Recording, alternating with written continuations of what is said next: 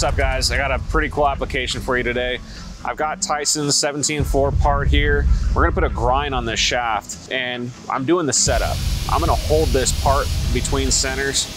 Now, when I'm doing that, there's nothing that's gonna be able to drive this part. And I'm doing cylindrical grinding, the wheel's gonna be turning, but your part also turns.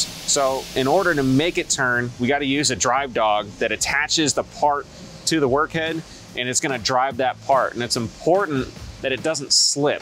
So we're gonna use a drive dog to do this. Now, you can see how small this one is. I could use it on this side, however, I don't wanna clamp this on the threads and ruin my threads. I'm gonna step it up to the bigger drive dog, and that still doesn't have the quite diameter. That's not gonna fit. So what's common practice in the industry is to use a pipe clamp. Now, I have kind of a weird history with pipe clamps.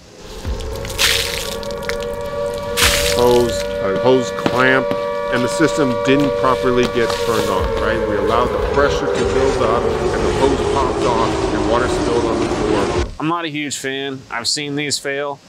You know, putting this on the end of the part, which will work, and it does work, but I got metal contact all the way around the circumference of the part. I think there could be a better option than using a pipe clamp. I'm gonna head over to the additive department and talk to Trevor. He'll be able to use his SolidWorks skills to reverse engineer this to the diameter that would accept this part. And we're gonna make a nice 3D printed drive dog and drive it on this machine. And I think that's gonna be a lot better than using that old nasty pipe clamp. So Scott came to me with this problem, and he needs a bigger drive dog printed. So I'm gonna go ahead and design one up, and we're gonna print it on our Mark II. So if you notice all the blue running throughout this part, those are continuous carbon fiber strands, and we've got about 6 layers of them throughout our part. So here's the design of our drive dog.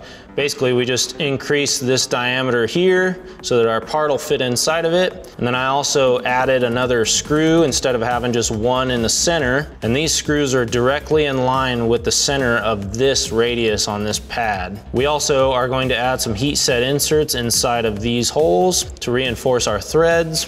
And then we'll route some carbon fiber through our part, and that'll be it. So, you know, Scott came to us with this problem, and we designed this clamp up really fast, and we sent it over to the Mark II using Eiger, and we hit print, and a few hours later it came out looking like this. It looks beautiful, it's super strong, everything looks great. So we're gonna send it back over to him, and he's gonna test it out and see how it works. He said something about carbon fiber in here. It's pretty cool, and man, this thing is rigid.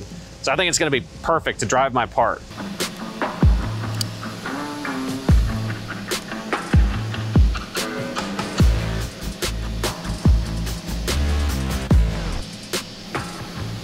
Cool, so I just got done installing Trevor's drive dog that just came off the printer, and I can say it worked absolutely perfect. I got really good rigidity, things not moving. I'm utilizing the driver the way it's intended because I got this tang in here. Unlike that pipe clamp that was kind of just butting up to the driver. Now I can go back and forth. I can go clockwise or counterclockwise and not have any issues. What an awesome application for a 3D printer. I love seeing that come together and within a couple of hours have a solution to a problem, and really didn't cost that much. So really cool to see some additive manufacturing. Check out Trevor's stuff. He's got a lot of cool videos on 3D printing and metal 3D printing. He's also got the new wire EDM. Hit the notification bell, like, and subscribe. We got a lot more content coming out for you guys. We'll see you soon, all right?